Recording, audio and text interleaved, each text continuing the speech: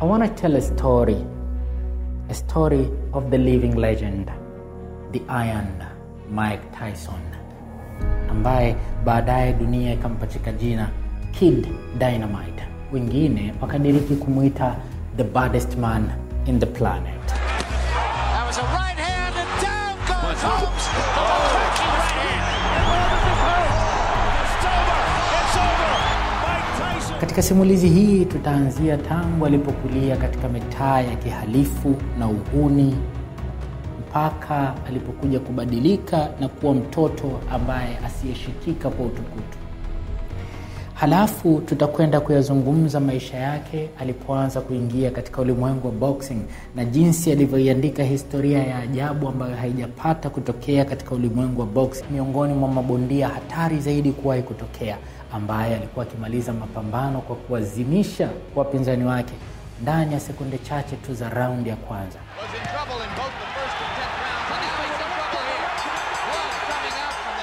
Lakini historia ya maisha yake, the Iron Mike Tyson, ndani yake ina mafunzo mengi sana, hasa funzo la nidhamu pale mwanadamu anapoyapata mafanikio. I want your heart, I want to eat his children. The storybook hii leo, the Iron Mike Tyson. Shall I begin? The storybook.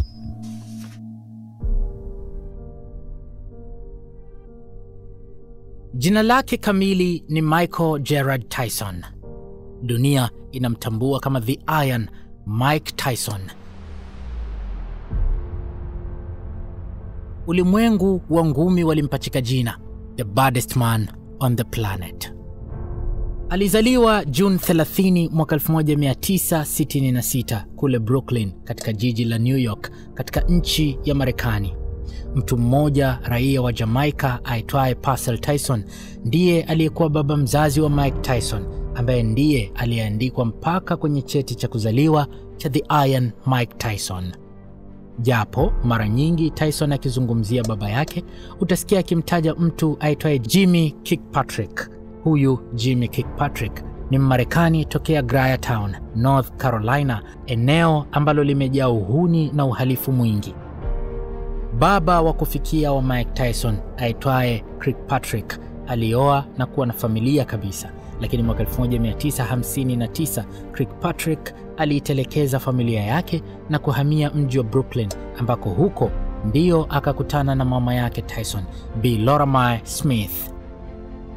Baba wa kufikia wa Mike Tyson, Jimmy Kirkpatrick, hakuwa wa kujishughulisha kwa kazi rasmi zaidi ya kucheza kamari za pool table na kamari zingine zozote za mitaani.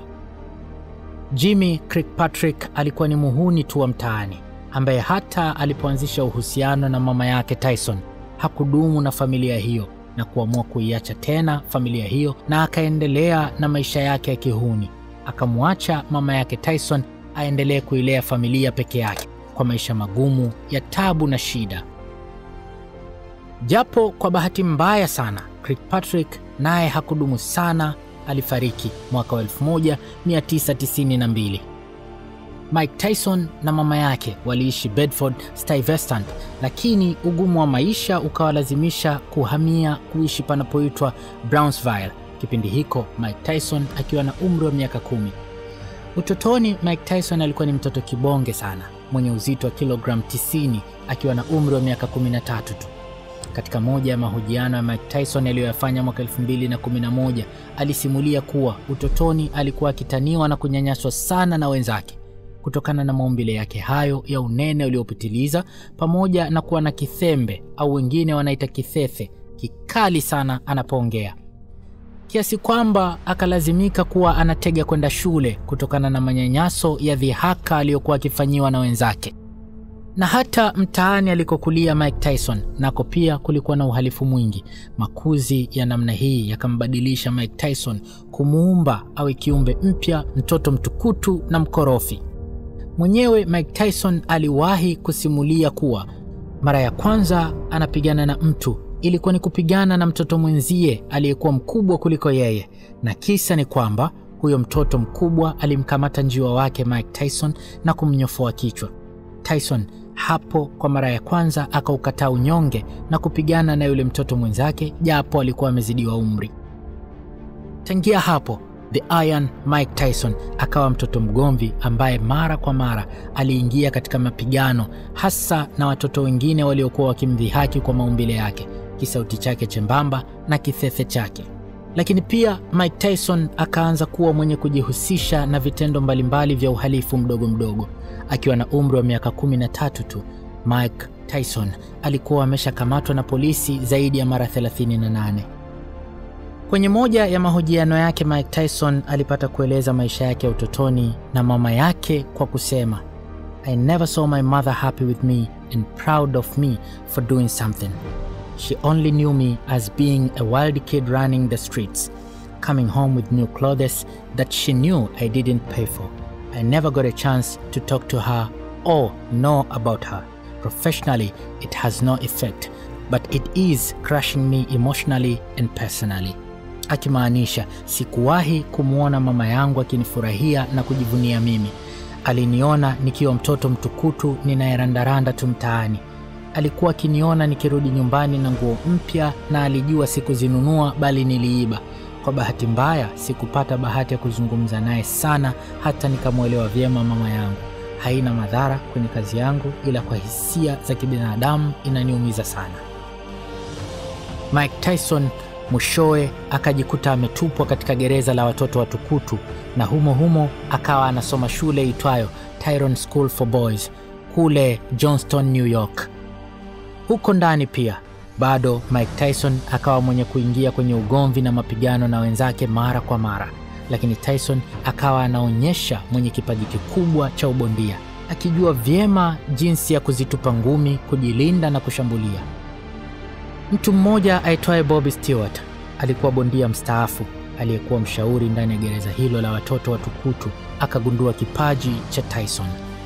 Bobby Stewart akaanza kumfundisha Tyson mchezo wa boxing, akamnoa kwa miezi michache, kisha baadaye akamtambulisha Tyson kwa Cus D'Amato ambaye alikuwa ni meneja na mwalimu wa mabondia. Mike Tyson akaamua kuacha shule alipofika high school.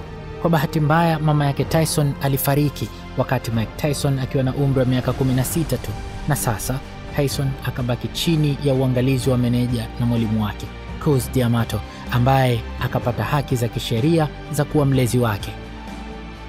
D'Amato akamnoa Tyson kwa kumfundisha mtindo wa upiganaji uitwao peekaboo boxing style, kuuficha uso na kidevu kwa mikono huku ukichezesha kichwa mara kwa mara kama nyoka cobra vile wakati wote.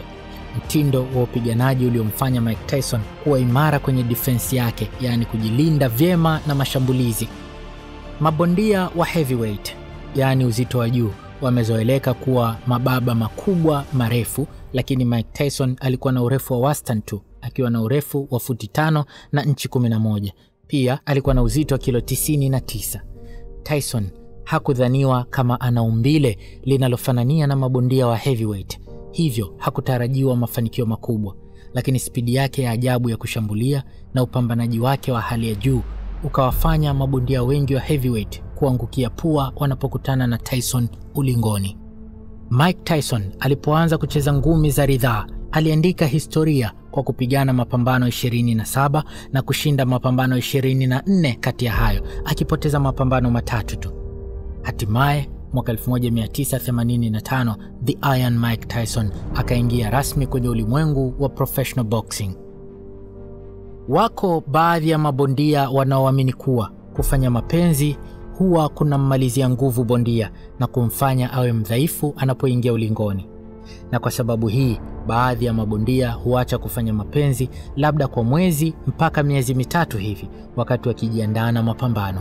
Mabondia kama Manny Pacquiao na Amir Khan ni miongoni mwa mabondia wenye imani hii. Ila Mike Tyson yeye akafanya kufuru. Tangu mwaka 1981 hadi mwaka 1986 The Iron Mike Tyson hakufanya mapenzi hata mara moja.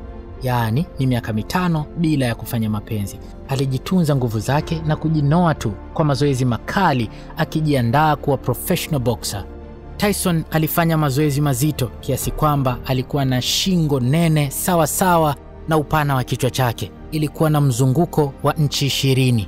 Tyson alidhamiria kujitengeneza kuwa kiumbe wa ajabu, bondia ambaye kila atakayekutana naye mbele yake lazima aangamie.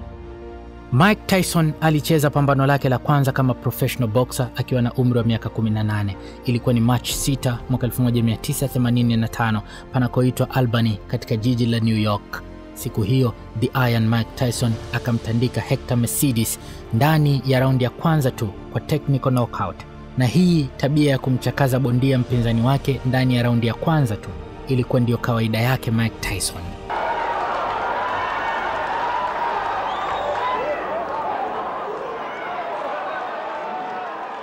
Kwa kawaida ndani ya mwaka mmoja bondia hucheza kati ya mapambano mawili hadi maximum mapambano 4. Japo kwa bondia anayeanza anakuwa anacheza mechi nyingi zaidi ili kujipa uzoefu. Ila Mike Tyson yeye akafanya kufuru. Ndani ya mwaka wake wa kwanza kama professional boxer akapigana mapambano 15. Basi safari yake ilianza kwa kishindo. Katika mapambano yake 28 ya mwanzo alishinda mapambano 26 kwa knockout na technical knockout. Na 16 kati ya mapambano hayo alishinda ndani ya raundi ya kwanza tu kama kawaida yake. Sasa watu wakaanza kumzingatia Mike Tyson. Mwanzoni alikuwa akipewa mapambano na wale mabondia ambao ni wazoefu au wamecheza mechi nyingi ila hawana mafanikio katika ngumi. Kule Marekani wamezoea kuwaita journeyman fighters. Lakini baadaye kwa kadri siku zilivyokuwa zikisonga, Mike Tyson akawa anapata mapambano na mabondia walioimara zaidi kama James Tillis, David Jacko, Jesse Ferguson, Mitch Green na 𝒓𝒊𝒈𝒉𝒕. Uwezo wa ajabu wa ulingoni na kushinda karibu kila mechi ukavutia vyombo vingi vya habari kumzungumzia Mike Tyson. Na bahati mbaya, wakati safari yake ya mafanikio ndiyo inaanza, meneja na mwalimu wake mzee D'Amato alifariki Novemba mwaka 1985. Kwa mara ya kwanza pambano la Mike Tyson kuonekana kwenye TV ilikuwa ni siku ya Februari 16 mwaka 1986, pambano lililofanyika Houston Field House kule Troy, New York. Tyson aliingia ulingoni kumvaa Jesse Ferguson. Pambano hili liliruka kwenye TV kupitia kituo cha ABC Sports. Kama kawaida yake, Mike Tyson akamtwanga kwa knockout Jesse Ferguson baada ya kumchapa uppercut moja ya kikatili katika dakika ya kwanza na sekunde ya 19 ya raundi ya 6. Uppercut iliyovunja pua ya Jesse Ferguson.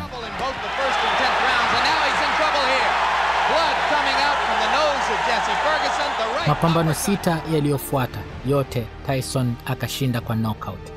Kisha Julai 26 mwaka 1986, Mike Tyson akamtandika kwa knockout bondia mwingine maarufu 𝒓𝒊𝒈𝒉𝒕. Ilipogongwa tu kengele ya kuanzisha pambano, ndani ya sekunde 30 Tyson alimtwanga uppercut mbaya 𝒓𝒊𝒈𝒉𝒕. Hapo hapo akaanguka chini na kupoteza fahamu. Uppercut and Marvis is hurt. Frazier is down. 𝒓𝒊𝒈𝒉𝒕 moves in to have a look. And he's going to stop the fight. It did not last 20 seconds. Tyson goes over to take a look at 𝒓𝒊𝒈𝒉𝒕, obviously quite... The storybook.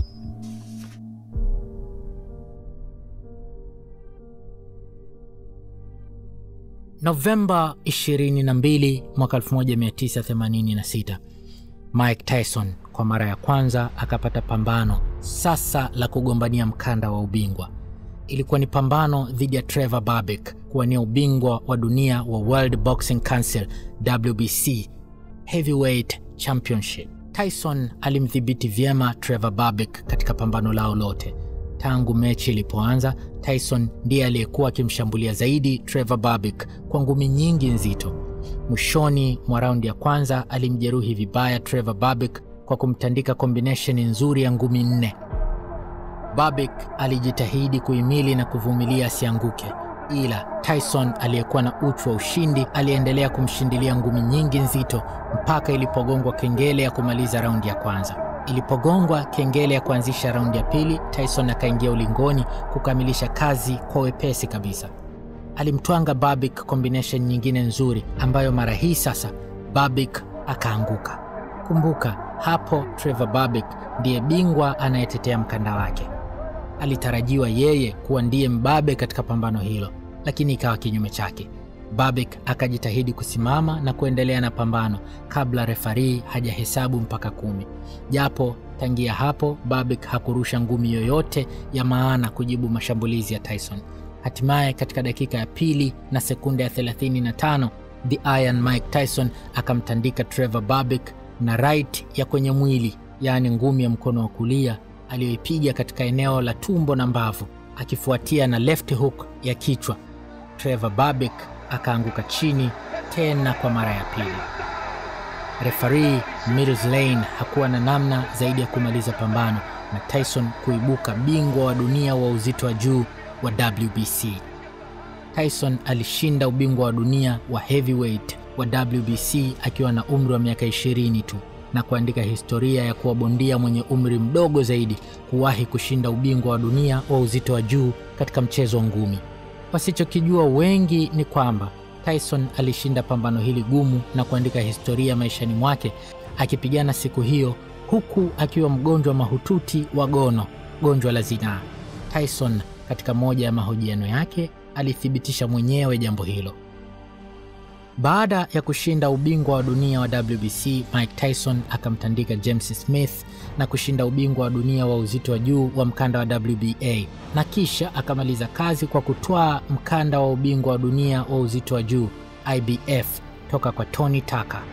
Hiyo ilikuwa ni mwaka 1987. The Iron Mike Tyson sasa tangia hapo akawa mfalme wa masumbwi duniani, akimiliki mikanda mitatu wa WBA, IBF na WBC. Kipindi hiko ndipo walipompachika jina the baddest man in the planet, mtu mbaya zaidi duniani. Mike Tyson aliwashinda mabondia wengi kwa kuwa na ngumi nzito na akiwa na spidi kubwa ya kuzirusha, na si spidi tu, alikuwa na ufasaha wa kulenga na kufikisha ngumi yake pale anapotaka, na pia akawa na uwezo mzuri wa kupiga ngumi za combination. Ukiambiwa combination ni mpangilio wa mfululizo, kupiga ngumi 3 au 4 au 2 kwa makusudio ya mpangilio sahihi. Halafu huku pia ubora wake ukichangiwa zaidi na uwezo mkubwa wa kujilinda kwa kutumia ile staili ya upiganaji ya peekaboo aliyofundishwa na yule kocha wake Cus D'Amato. Mtindo wake maarufu wa kumaliza pambano ilikuwa ni kupiga ngumi itwayo right hook, akiipiga kwenye tumbo au mbavu ya mpinzani wake, kisha anafuatia na uppercut kwenye kidevu. Pigo hili liliwaangusha mabondia wengi sana mbele ya Mike Tyson kama Lorenzo Boyd, Jesse Ferguson na Jose Ribalta. Wote hawa na wengine wengi waliangushwa na pigo hili takatifu. Baada ya Mike Tyson kushinda ubingwa wa WBC, WBA na IBF, akawa ameandika historia kwa kuwa bondia wa kwanza kumiliki kwa wakati mmoja haya mataji yote matatu makubwa ya ubingwa wa uzito wa juu wa boxing.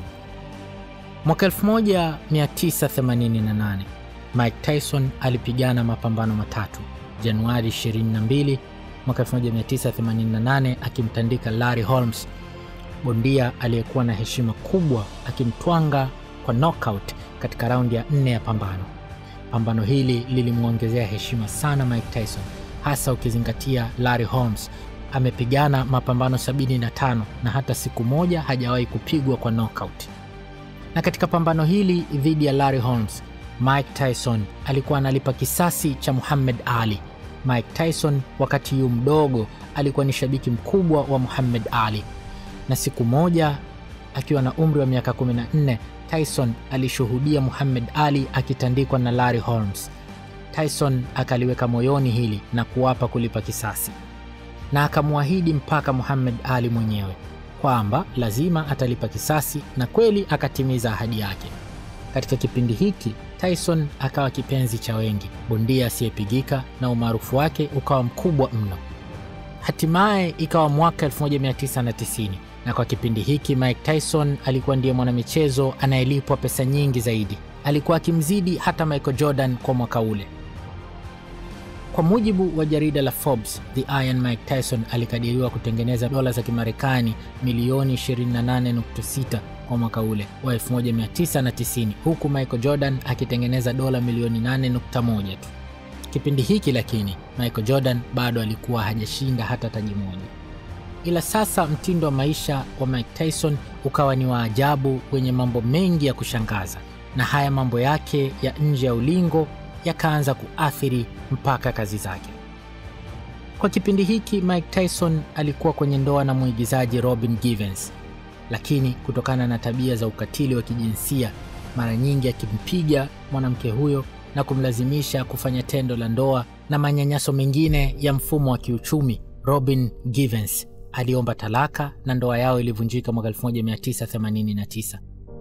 Mike Tyson aliwahi kupata kusema siku moja ya kwamba kuna siku alimpiga ngumi huyo Robin Givens, na ngumi hiyo ilikuwa ndo ngumi yake bora zaidi kuwahi kuipiga maishani mwake. Hata mabondia aliyopigana nao hakuwahi kuwapiga ngumi kama hiyo.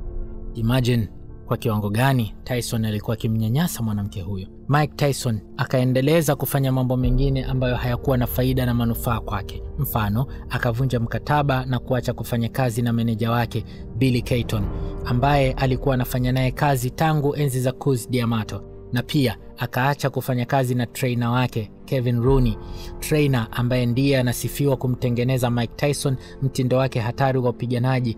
Na tangu Tyson alivyoachana na kocha Kevin Rooney, akaonekana kuanza kupoteza ubora na staili yake ya upiganaji. Hata ile staili ya kujilinda kwa kuchezesha kichwa akaanza kupunguza kuitumia. Mwaka 1990 Tyson akaonekana mwenye kupoteza dira, hata kiasi kwenye pambano lake dhidi ya James Buster Douglas. Tyson alionekana kucheza chini ya kiwango. Pambano lilipoanza, Douglas alikuwa na reach advantage, yaani kwa lugha rahisi, faida ya urefu. Ngumi ya James Buster Douglas ilikuwa anaweza kupata faida ya sentimita 30 kumfikia zaidi Mike Tyson kuliko Tyson ambavyo alikuwa anapata shida kumfikia James Buster Douglas kwa sababu ya ufupi wake. Tyson katika pambano hili hakuonekana kuwa kwenye ubora uliozoeleka, lakini katika raundi ya 8 Tyson alifanikiwa kumtandika Douglas, lile pigo lake hatari la uppercut. Douglas akaenda chini, lakini akajitahidi kujikongoja, akasimama na kuendelea na pambano. Raundi mbili zilizofuata, yaani raundi ya 9 na raundi ya 10, mchezo ukabadilika. Tyson alipata kipigo kikali toka kwa Buster Douglas. Katika sekunde ya 35 ya raundi ya 10, Douglas akalipa kisasi kwa kumtwanga Mike Tyson uppercut ya maangamizi, kisha akamfululizia na 4 punch combination, yaani ngumi 4 za mfululizo. Kwa mara ya kwanza chuma the Iron Mike Tyson akaporomoka na kwenda chini. Referee Octavio Meiran akahesabu mpaka 10. Tyson alishindwa kurudi katika ubora wake wa kuendelea na pambano. Februari 11 mwaka 1990, Mike Tyson akapoteza ubingwa kwa James Buster Douglas katika pambano lililochezwa kule Tokyo, Japan. Siku hii dunia ilishangaa, haikutegemea, na makampuni ya kubeti yaliliwa pesa nyingi sana na watu waliombetia ushindi Douglas dhidi ya Mike Tyson. Baada ya kupoteza katika pambano hili, Mike Tyson akasema kuwa kupoteza kwake pambano dhidi ya Douglas ilikuwa ni nyakati muhimu sana katika karia yake, kwa sababu ilimsaidia kujitambua vyema kama mwanadamu na kama mpiganaji. Nikinukuu maneno yake, alisema, "I needed that fight to make me a better person and a fighter. I have a broader perspective of myself and boxing." Japo baada ya Tyson kupigwa kwa mara ya kwanza tangu alipokuwa professional boxer, mapambano yaliyofuata alirudi ulingoni akiwa hatari zaidi. Mapambano yake mawili yaliyofuata, la kwanza lilikuwa dhidi ya Henry Tillman na la pili lilikuwa dhidi ya Alex Stewart. Wote hawa aliwatandika ndani ya raundi ya kwanza tu. The Storybook. Julai mwaka 1991, nyakati mbaya kwa Mike Tyson. Alikamatwa kwa kesi ya kubaka binti wa miaka 18, Desiree Washington. Alikuwa Miss wa Black Rod Island. Inadaiwa Mike Tyson alimbaka binti huyo katika hoteli ya Indianapolis. Kesi ya ubakaji ya Mike Tyson iliunguruma kwa wiki mbili katika mahakama itwayo Marion County Superior Court tangu Januari 26 mpaka Februari 10 mwaka 1992. Vyombo vya habari viliripoti kuwa moja ya ushahidi ulitolewa na dereva wa Mike Tyson ambaye anathibitisha alimuona binti Desiree Washington akiwa amehamanika na mwenye kupaniki muda mfupi tu tangu alipotoka katika chumba cha Mike Tyson. Na ushahidi mwingine ulitolewa na daktari aliyemhudumia binti Desiree Washington. Alimchunguza kwa zaidi ya masaa 24 na kuthibitisha kuwa kweli alibakwa. Wakili wa upande wa utetezi aliyekuwa akimwakilisha Mike Tyson aitwaye 𝒓𝒊𝒈𝒉𝒕🔂 alisema Tyson hakumbaka msichana huyo, bali vyote walivyovifanya ilikuwa ni kwa makubaliano. Kesi iliisha kwa Tyson kukutwa na hatia, na Februari 10 mwaka 1992 Mike Tyson alihukumiwa kifungo cha miaka 10, miaka 6 jela na miaka 4 kifungo cha nje akiwa chini ya uangalizi. Mike Tyson alifungwa katika gereza liitwalo Indiana Youth Center. Kwa sasa gereza hilo linafahamika kama Plainfield Correctional Facility. Lakini Mungu akamfanyia wepesi. Tyson aliachiwa toka gerezani March mwaka 1995 akiwa ametumikia kifungo kwa muda usiozidi miaka 3. Vyombo vya habari vingi vikaripoti kwa kipindi kile kusema Mike Tyson alipokuwa gerezani alibadili dini na kuwa Muislamu, na jina lake la Kiislamu akawa anaitwa Malik Abdulaziz, na wengine wakasema jina lake la Kiislamu lilikuwa ni Malik Shabazz. Japo kwa mujibu wa Mike Tyson anadai alibadili dini mapema hata kabla ya kwenda gerezani. Baada ya parole na kutoka gerezani, Mike Tyson alirudi akiwa bondia hatari. Alishinda mapambano yake kwa wepesi sana dhidi ya Peter McNeely na Buster Martis Jr. Pambano la kwanza la Mike Tyson tangu alipotoka gerezani lilikuwa na mvuto mkubwa wa kufuatiliwa na watu duniani kote. Pambano hili lilitengeneza dola za Kimarekani milioni 96, ikijumuisha wale waliotazama kupitia TV kwa kulipia, yani pay-per-view. Kwa Marekani tu ilikuwa ni dola za Kimarekani milioni 63. Mike Tyson alimchakaza mpinzani wake na kumaliza pambano ndani ya sekunde 89 tu. Japo wakosoaji wa mambo wanadai timu ya Mike Tyson ilimwaga hongo ili kushinda kwa wepesi katika mapambano yake tangu alipotoka gerezani.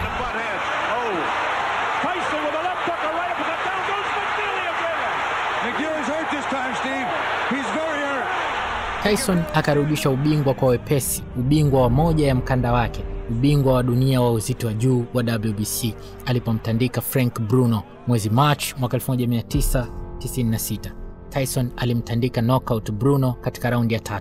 Kisha Mike Tyson akashinda tena ubingwa wa dunia wa uzito wa juu wa WBA na kujiongezea mkanda wa pili, ubingwa alioupora toka kwa Bruce Seldon. Katika pambano hili Bruce Seldon alikosolewa na baadhi ya wachambuzi wakidai kuwa alijiangusha mapema kwa ngumi za kawaida tu ambazo hakutegemewa zimuangushe. Sasa Mike Tyson akawa anatakiwa kuingia ulingoni kutetea mkanda wake wa WBA katika pambano dhidi ya Evander Holyfield. Novemba 9 mwaka 1996 katika jiji la Las Vegas, Nevada, Mike Tyson akaingia ulingoni kumvaa Evander Holyfield. Wachambuzi wengi wa boxing wakatabiri kuwa Mike Tyson ataibuka mshindi dhidi ya Evander Holyfield, lakini Evander Holyfield akawaacha watu midomo wazi kwa kumtandika Mike Tyson kwa technical knockout katika raundi ya 11. Referee Mitch Halpern aliposimamisha pambano, timu ya Tyson ikalalamika kuwa Evander Holyfield alishinda kwa dhulma, kwani katika pambano hilo alikuwa akicheza faulo nyingi za makusudi kwa staili ya kuinama akimkumbatia Tyson, kisha anapoinuka anamgonga kwa nguvu kwa kichwa chake. Referee na timu ya Evander wakadai kuwa vichwa vile alimgonga kwa bahati mbaya. Jambo hili lilimuumiza sana Tyson, lakini ndio hivyo, Tyson akawa amepoteza mkanda wa WBA kwa Evander, ila kukazaliwa vuguvugu la pambano la marudiano. Na kweli June 28 mwaka 1997 Mike Tyson na Evander Holyfield wakaingia tena ulingoni kwa marudiano, pambano ambalo liliongozwa na referee Mills Lane. Pambano hili likapewa jina la The Sound and the Fury na likafanyika katika jiji la starehe la Las Vegas katika ukumbi maarufu wa MGM Grand Garden Arena. Macho ya dunia nzima yakawa hapo. Pambano hili likavunja rekodi kwa kuwa pambano la pesa nyingi zaidi kuwahi kutokea katika boxing, likiwa na thamani ya dola za Kimarekani milioni 100. rekodi iliyodumu tangu mwaka 1997 mpaka mwaka 2007. Rekodi hiyo ilipovunjwa na pambano la Oscar de la Hoya dhidi ya Floyd Mayweather Jr. Pambano hili likawa la vita nzito ya kutupiana mfululizo wa ngumi za kuuana. Lakini wakati kila shabiki ameuma meno kuombea bondia wake ndio ashinde, Tyson mara akafanya kituko cha kumng'ata sikio Evander. Refa akasimamisha pambano na kumkata Mike Tyson points 2.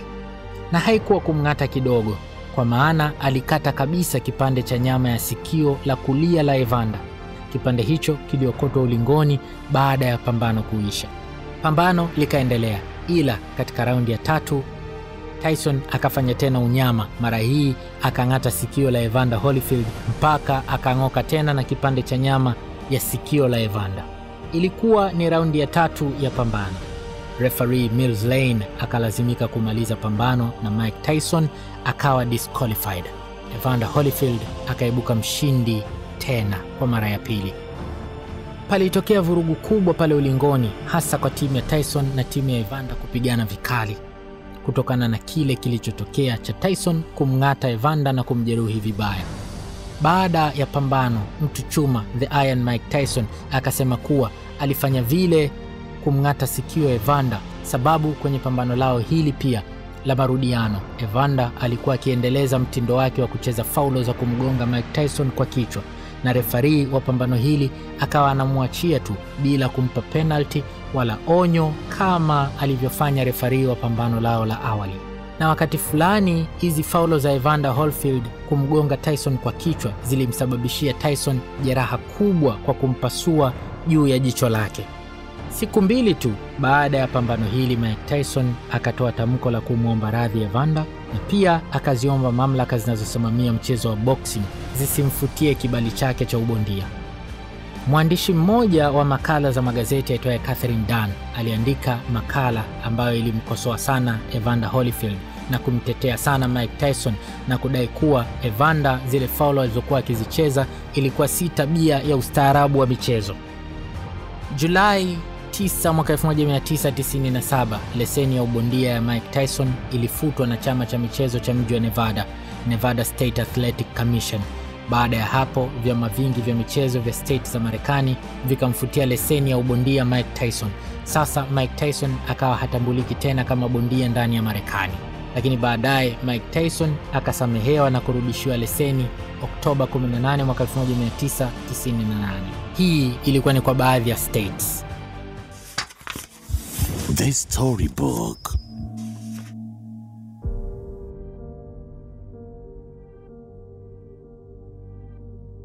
Hatimaye Januari mwaka 1999, Mike Tyson akarudi ulingoni kwa pambano dhidi ya bondia toka South Africa, Francois Botha. Katika pambano hili, Botha alionekana kumkabili vyema Mike Tyson, kiasi kwamba katika pambano hilo Mike Tyson akapaniki kiasi akamkumbatia Botha na kutaka kumvunja mkono kwa makusudi.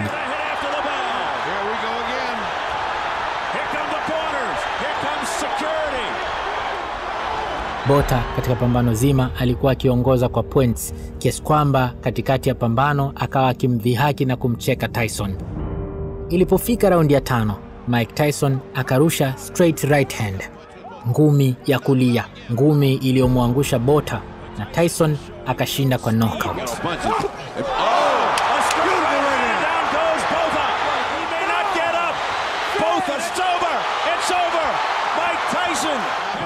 Februari 5 mwaka 1999, Mike Tyson akahukumiwa kifungo cha mwaka 1 jela na faini ya dola za Kimarekani 5,000, na pia akahukumiwa masaa 200 chini ya matazamio na kazi za kuhudumia jamii kwa kosa la kupiga waendesha pikipiki wawili aliokumbana nao katika ajali ya barabarani iliyotokea Agosti 31 mwaka 1998. The Iron Mike Tyson akaenda gerezani kwa miezi 9. Baada ya kutoka gerezani, Mike Tyson alishinda pambano dhidi ya Olin Norris Oktoba 23 mwaka 1999. Tyson alishinda kwa knockout mwishoni mwa raundi ya kwanza. Mwaka 2000, Tyson alicheza mapambano 3. Moja akilicheza Manchester kule England dhidi ya Julius Francis. Tyson alitumia dakika 4 tu kumtandika Francis kwa knockout, Kisha akacheza pambano dhidi ya 𝒓𝒊𝒈𝒉𝒕 June mwaka 2000. Tyson alishinda ndani ya sekunde 38 tu za raundi ya kwanza. Oktoba mwaka 2000 Mike Tyson akapigana na Andrew Golota. Tyson alishinda raundi ya 3 kwa kumvunja mfupa wa kidevu, kumtegua shingo na kuutikisa ubongo wa Golota. Mike Tyson baadaye akafutiwa ubingwa wa pambano hili, kwani Tyson aligoma kufanya vipimo vya kabla ya pambano, drug test. Na baadaye, baada ya pambano, alivyopimwa mkojo, iligundulika kuwa Mike Tyson alikuwa amevuta bangi kabla ya mechi yake. Mwaka 2001 Tyson alimtwanga kwa technical knockout Brian Nielsen katika raundi ya 7, pambano lililofanyika Copenhagen. Ikafika mwaka wa 2002 Mike Tyson akaingia katika pambano lililokuwa likisubiriwa kwa muda mrefu, pambano dhidi ya Lennox Lewis. Kipindi hiko Lennox Lewis akishikilia ubingwa wa dunia wa WBC, IBF na IBO na pia lineal titles. Lennox Lewis alikuwa akitajwa kuwa miongoni mwa mabondia hatari wa heavyweight, akisifika kuwa miongoni mwa mabondia wenye ngumi nzito zaidi. Miaka miwili nyuma kabla ya pambano hili, Tyson alikuwa akimchokoza Lennox Lewis. Katika moja ya mahojiano yake, Tyson alipata kusema, I want your heart, I want to eat your children. Yaani, nautaka moyo wako, akimaanisha nayataka maisha yako na nataka kuwala watoto wako. Hatimaye June 8 mwaka 2002 pambano hili likafanyika pale Pyramid Arena mjini Memphis, Tennessee. Lennox Lewis akalitawala pambano na kumuonea sana Tyson. Tyson akapigwa kwa knockout katika raundi ya 8 ya pambano.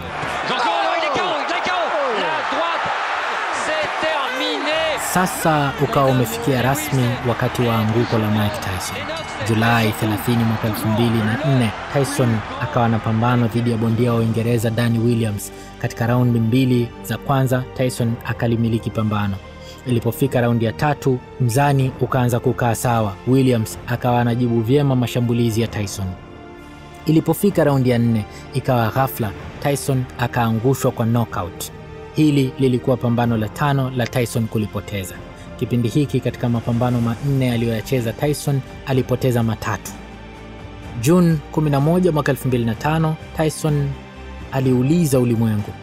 Kila mpenzi wa boxing chozi lilimtoka siku hiyo. Ilikuwa ni siku ambayo Tyson alipanda ulingoni kupambana na Kevin McBride. Pambano lilifanyika. Lakini ghafla ilipoanza tu raundi ya 7, Tyson akasema basi sitaki kuendelea. Haikuwa kwamba Tyson amepoteza pambano tu. Hapana, bali pia ilikuwa ndio wameamua kuachana rasmi na mchezo wa ngumi. Kwa surprise kiasi hiko. Katika moja ya documentary ya Mike Tyson ya mwaka 2008, Tyson alipata kusema wakati wa pambano hili alikuwa ameshakata tamaa ya mchezo wa boxing na hata alikubali pambano hili kwa sababu ya kutaka pesa tu, wala hata hakuwa akitegemea ushindi. Did you want to continue? Well, I would like to continue, but I saw that I was getting beat on. I realized I don't think I have it anymore because I got the ability to stay in shape, but I don't got the fighting guts, I don't think, anymore. The Storybook. Mike Tyson alikuwa akiishi panakoitwa Seven Hills, Nevada. Alikuwa kwenye ndoa mara 3 na alibahatika kupata jumla ya watoto 7. Ndoa yake ya kwanza ilikuwa na mwigizaji Robin Givens ambayo ilidumu tangu Februari 7 mwaka 1988 hadi Februari 14 mwaka 1989. Ndoa yake ya pili Mike Tyson ilikuwa na mwanadada aitwaye Monica Turner, ndoa iliyodumu tangu April 19 mwaka 1997 hadi Januari 14 mwaka 2003.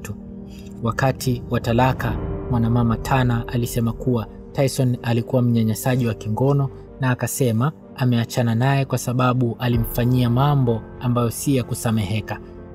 Na kwa maneno yake nikimnukuu alisema, has neither been forgiven nor condoned. Mei 25 mwaka 2009 Mike Tyson alipata mtihani mkubwa sana maishani mwake.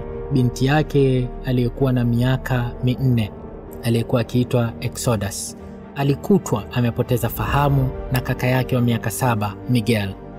Mtoto huyo wa kike wa Tyson wa miaka 4 alipanda kwenye mashine ya kukimbilia ya Tyson, treadmill, na mashine hiyo ikamwangusha vibaya na alipofika chini akakutwa amekabwa na mashine hiyo.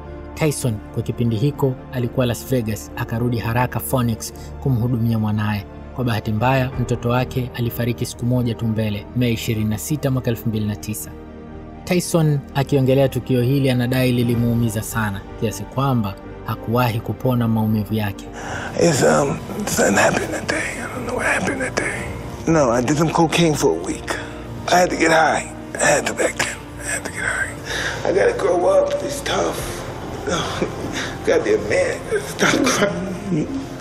Ila ajabu ni kwamba siku 11 tu tangu Tyson alipofiwa na mwanae, akaamua kufunga ndoa yake ya 3.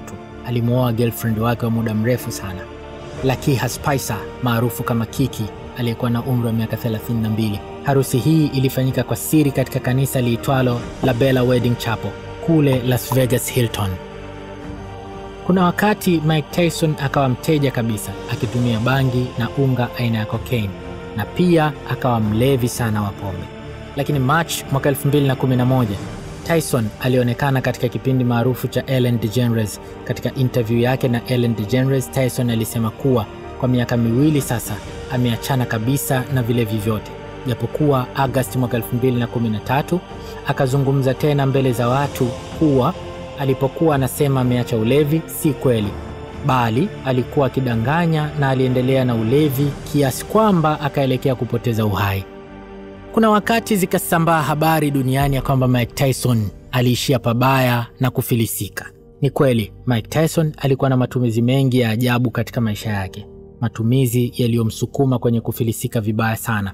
Mfano, kuna siku aliwahi kulipa $10,000 ili aruhusiwe na mlinzi wa zoo, sehemu ya kutunza wanyama na maonyesho ya wanyama, kuingia katika moja ya banda la sokwe mkorofi aliyekuwa akiwapiga wenzake. Kisha Tyson akaenda kumtandika ngumi yule sokwe ili yule sokwe apate funzo la ubaya wa kuwaonea wenzake. Fikiria, analipa pesa nyingi kiasi hiko mradi tu apate starehe ya kwenda kumtandika yule sokwe. Inadaiwa kuwa mwaka 1988 mambo ndiyo yalianza kumwendea vibaya Tyson kiuchumi. Matumizi mabaya ya pesa yalichangia kufilisika kwake. Katika kipindi cha ubora wake, Mike Tyson inakadiriwa alitengeneza jumla ya dola za Kimarekani milioni 400. Lakini ajabu ni kuwa kabla hata ya kufikisha umri wa miaka 39, yaani mwaka 2004, Tyson alikuwa akiishi kwenye madeni makubwa yanayofikia dola za Kimarekani milioni 38.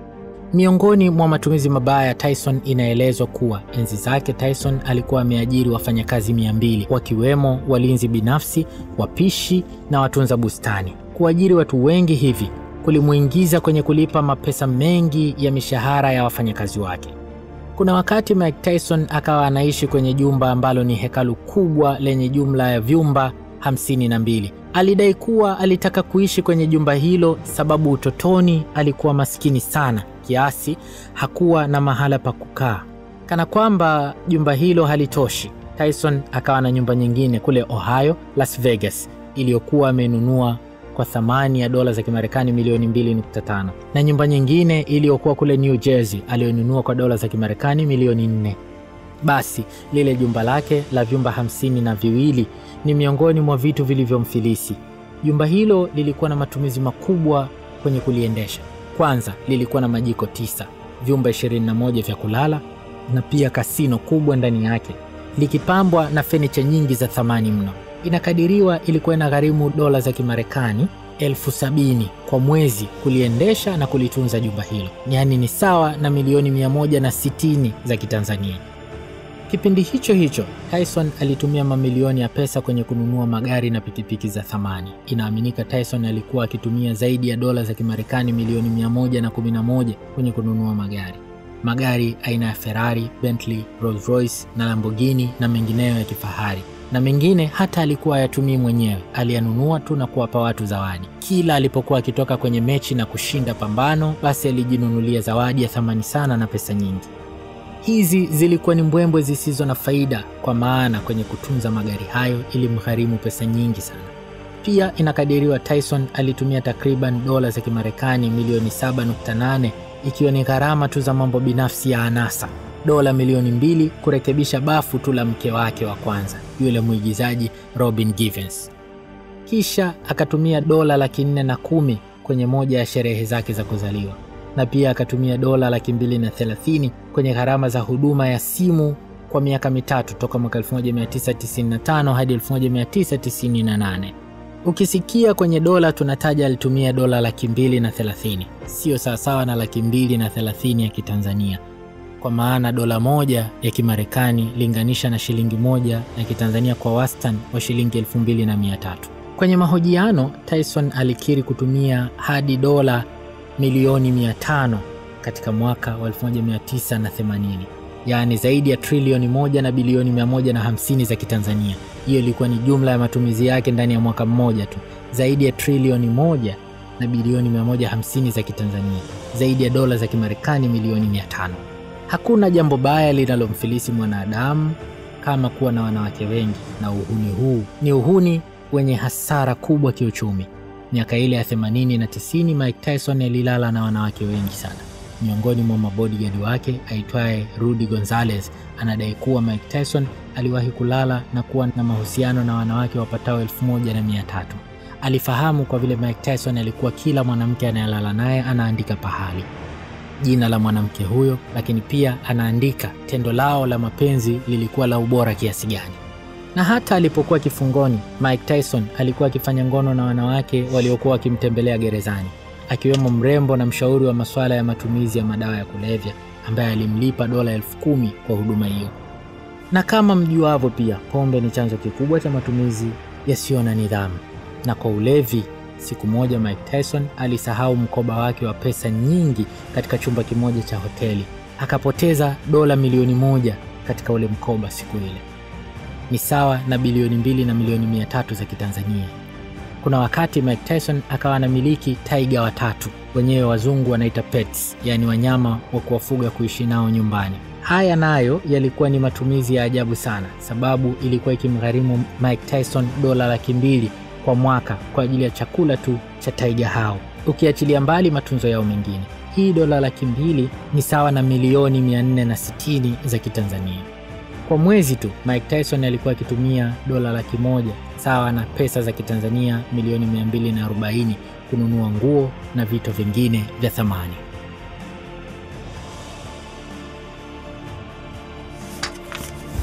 The Storybook.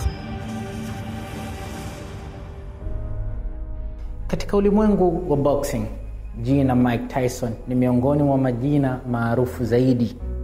Tena yawezekana kwa hakika kabisa mabondia wawili maarufu zaidi duniani akawa Muhammad Ali na Mike Tyson.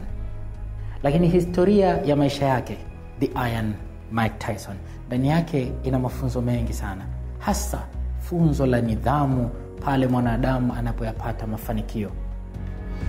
Lakini pia kwa ziada inafundisha jinsi gani mwanadamu anapoyakosa malezi mazuri utotoni anawezaje kuathirika anapokuwa mkubwa kwa kushindwa kuwa na maarifa ya kimaisha. Na hapa niwakumbushe, muombe sana Mwenyezi Mungu anapokujalia akili basi akujalie na maarifa. Mwanadamu aliyekosa maarifa yuko katika hasara kubwa. Matumizi ya akili huongozwa na maarifa. Hii ni simulizi ya kwanza katika EP ya The Storybook iitwayo Nyoka. Lakini baada ya hapa zitafuata simulizi nyingine. Tukutane tena kesho katika mwendelezo ama mfululizo wa simulizi za The Storybook EP Nyoka. Jina langu Jamal April, Professor.